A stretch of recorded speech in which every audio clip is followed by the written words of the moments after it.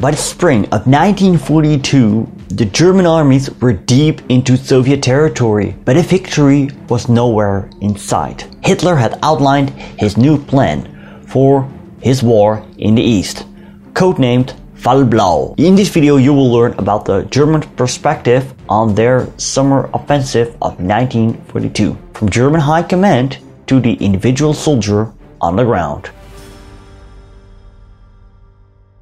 Welcome back to the channel. If you are new, my name is Stefan. I'm a Dutch history teacher. I make videos about history. If you find it interesting, consider subscribing and also hit that notification bell. The German-led Axis forces invaded the USSR on the 22nd of June 1941. By the time the German armies reached Moscow, they were worn down, and a vicious Soviet counterattack drove them back, almost annihilating Army Group Center. The Germans dug in for the winner. Will this winter never end? Is a new glacial age in the offing? Goebbels asked himself in late March 1942. Hitler came up with a new plan that, by the end of that year, towards October, had to bring Germany into a good position to wage a long war against the Americans. Now, the United States was still battling the Japanese in Southeast Asia, and a second front in Europe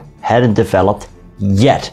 Germany could no longer play the waiting game, if it ever could. There were two options: ending the war politically, which Hitler refused, or to get the raw materials to continue a long war. As Goebbels stated in an article in the newspaper Das Reich, that it was an ideological war, but also a war for raw materials. Oil was the key, according to Hitler. It would boost the German war effort and throw the Soviet war economy into disarray. As Hitler stated that once the business in the East was over, then the war is practically won for us. Then we will be in the position of conducting a large-scale pirate war against the Anglo-Saxon powers, which in the long run they will not be able to withstand. In Führer Directive number 41, which Hitler signed early April 1942, he declared the ultimate goal: to secure the Caucasian oil fields and the passes through the mountains themselves. The aim was to siege Voronezh, destroy enemy forces west of the Don, and march to the Volga.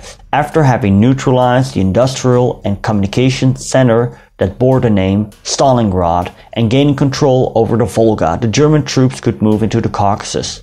The command structure was somewhat different as what we saw during Operation Barbarossa. During the first Blitzkrieg campaigns, German generals were given orders and had the freedom in how they were carried out. Now this wasn't the case. The German command structure now was more rigid. It would eventually result in chaos. As with the Blitzkrieg of the previous summer, it was an all-or-nothing gamble on a short campaign, but in the spring of 1942, the discrepancy between his aims and his military power was even greater than the year earlier. The Germans had to do more with less, as they had already lost over 1 million men. In late April, German Commander Halder estimated that the infantry units of Army Group South were 50% of their original strength. Army Group North and Center only 35%. The Germans had to rely more on their allies, such as Italy, Romania and Hungary, some of which didn't rely on one another, such as the Romanians and the Hungarians. I read that the Italians had to be placed between the Romanian and Hungarian units. All of these nations could marshal far fewer resources than those of the enemy coalition. And on top of that, Hitler believed that the Soviet armies were on their last legs, and that a few more encirclement campaigns were needed to defeat the Red Army for good. German analysis misjudged the extent of the Soviet industrial production, and moreover, the Soviets could count on Lend-Lease aid from the US. Hitler understood the risks but had no choice. As German General George Thomas noted in May 1942, if it proved impossible in 1942 to defeat Russia definitively, or at least get as far as the Caucasus and the Urals, Germany's war situation must be judged as extremely unfavorable, if not hopeless. Historian Stefan G. Fritz put it like this: Hitler now placed his hopes on a similar throw of the dice, but with even less chance of success. Yet, most German army officers were not that gloomy. American historian Robert Citino links this to the Prussian-German military tradition. It was all a matter of will, they felt. If you didn't think you were beaten, you weren't. And if you didn't think you were going to be beaten, you wouldn't be. The stronger will could vanquish even the larger battalions.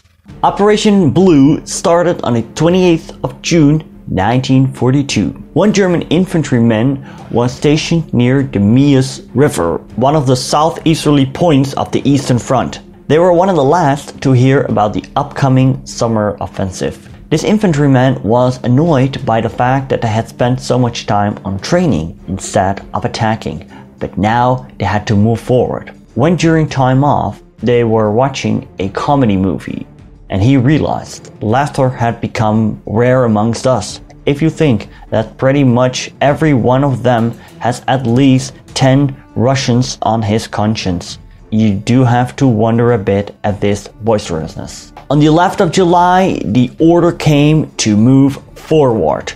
Wading across the Meuse River, they arrived at a Soviet village, which was already abandoned by the Red Army. However, several hundred meters further, they ran into enemy fire.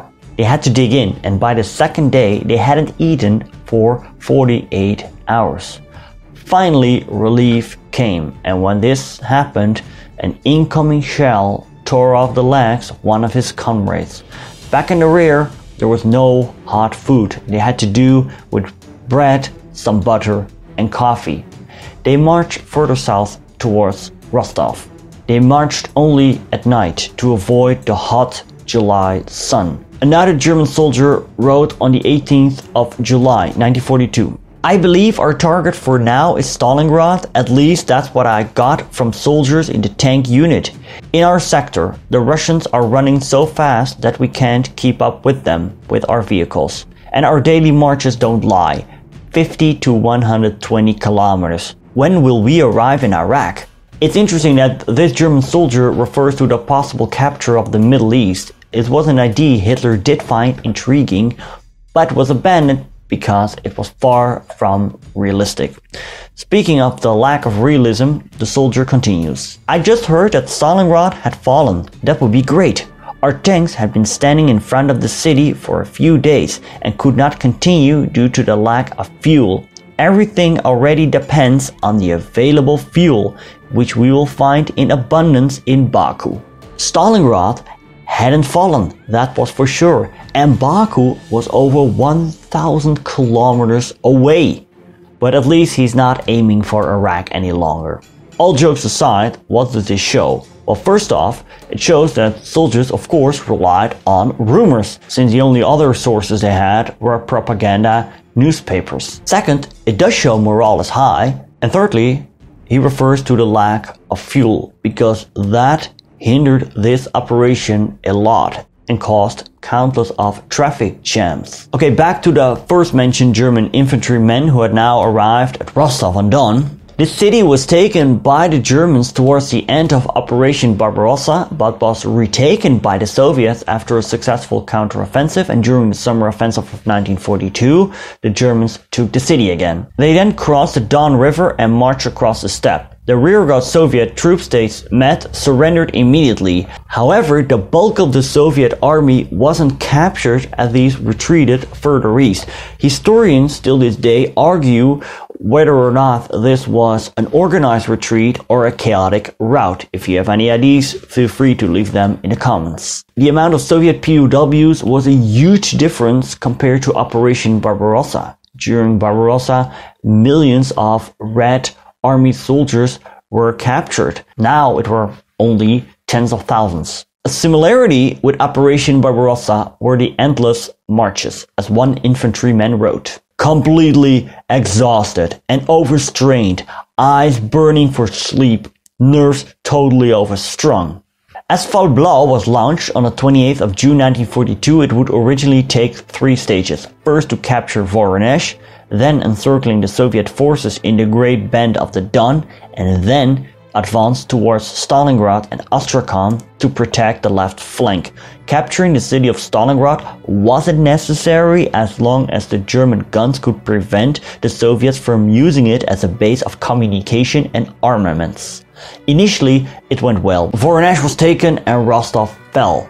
Rostov was seen as the gateway to the Caucasus and the oil fields of Maikop and Grozny. Hitler claimed, if we don't take Maikop and Grozny, then I must put an end to the war. Hitler deviated from his plan by Führer Directive number 45 on July 23rd. Army Group A would move to the Caucasus and B would go for Stalingrad, the city that bore Stalin's name. Speaking of Stalin, on the 28th of July, Stalin ordered Order number 227, not a step back, where panic mongers and cowards were to be destroyed on the spot. It is beyond the scope of this episode since I'm focusing on the German perspective, but I did want to mention it. Around that time, Paul's 6th Army that was moving towards Stalingrad came to a standstill because of the immediate lack of supplies. Apart from the fact that Army Group South was stripped of forces that were sent to Army Group North and aid in the attack on Leningrad, Army Group A was prioritized. It was not until the 7th of August Paulus could go on again. At dawn on the 21st of August, German forces crossed the Don in assault boats and secured a bridgehead.